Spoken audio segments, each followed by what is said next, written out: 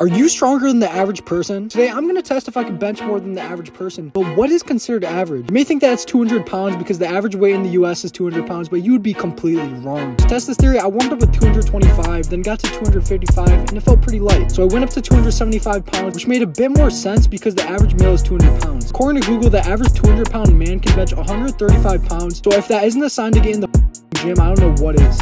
Subscribe.